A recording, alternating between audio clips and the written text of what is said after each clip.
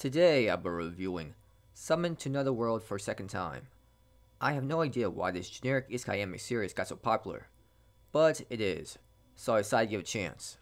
In this anime series, the main character Setsu is summoned to another world, but the plot twist here is that he was already summoned here before. This Isekai anime series had many problems that became obvious early on. The premise may sound interesting at first, but as you watch this anime series more and more, you'll realize why it's so boring. After the first good episode, this anime series just gives you boring episode after boring episode that you just don't care about. We see a main character helping a girl fulfill her dead family member's request. We see a boring flashback involving Setsu and his childhood friend. To make things worse, we get stuck with an episode involving just Setsu's childhood friend, which was so painfully boring. When the anime series actually does have exciting scenes, it was so poorly paced. It's like, Setsu goes to this place for one episode, then goes to another place for one episode. It's like everything's happening too quickly. Let's just slow down the pace and let the events develop into something interesting. I was not a fan of the plot as the anime series went on. Throughout the anime series, it just felt like an anime series about Setsu remembering his enjoyable moments the first time he went to this world. So Setsu is just going around the world, meeting old friends as they talk about old times.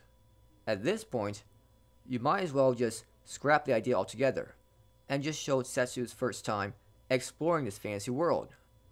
It's going to be generic isekai scenes either way. The plot twist about him being in this world for a second time didn't really help make this anime series better, it made it worse. What I thought this anime series was going for was Setsu keeping his identity secret, and then just shocking everyone with his knowledge and power. But with him practically telling everyone his secret, it just ruined the surprise, and any enjoyment you get from watching Setsu fight. The drama in this anime series was just terrible. It's just a male yandere that is obsessed with Setsu. No one likes male yandere characters. They're just annoying. There really isn't great motivation or great emotional scenes. It's just a male yandere being crazy. It just makes you not care about this anime series.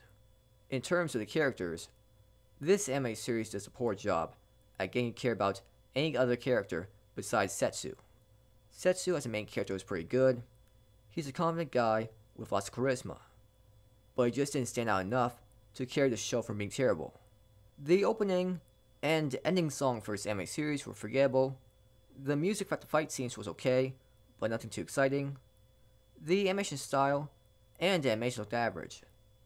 This generic isekai anime series was a waste of time, and I'm not sure why people kept watching this anime series. It's not all-time bad to the point of being funny. It's just generic and boring. I give this anime series a 4 out of 10.